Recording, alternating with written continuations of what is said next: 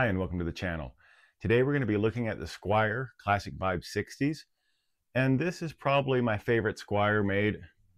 Definitely one of my favorite guitars under $500 if you're talking Fender and Squier. So let's go ahead and take a look at it. We have a NATO body. Now this is not the NATO NATO, it's I believe it's NAYTOH, and the difference is this NATO is a more resonant, lighter wood comparable to mahogany. So not a bad wood for a body. Maple neck that has an Indian laurel fretboard. We have 21 narrow tall frets, 9.5-inch radius, bone nut. We have vintage style tuners. Now I have a single string guide. This neck and headstock has a stained urethane finish on it. I know that's not for everybody. However, I will say it's a very comfortable neck. The shape, the fretwork, everything about it's very comfortable. And really the gloss has not been a problem, but I did play gloss Strats for quite a few years early on, so it may be because I'm used to it. But if you don't like gloss, and this model's probably not for you, all the Classics Vibes have a gloss finish, but it's really, I haven't been getting stuck on it at all, so I like it. And I do recommend that you at least try it out in the store if you get a chance. So we have your standard Strat contours, standard heel joint, cavity cover.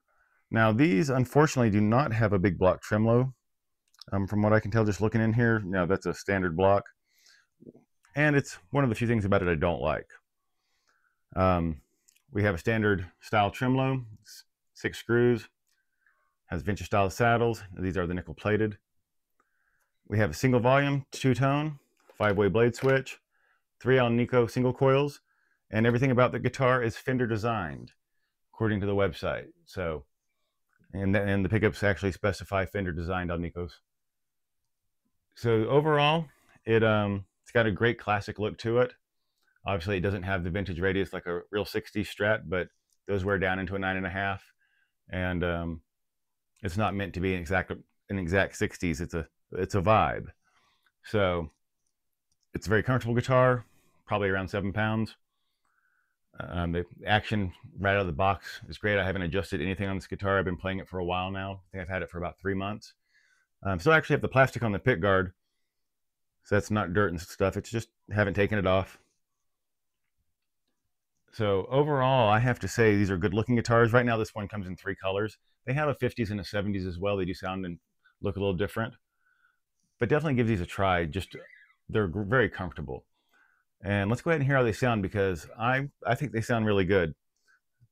All right, let's hear it.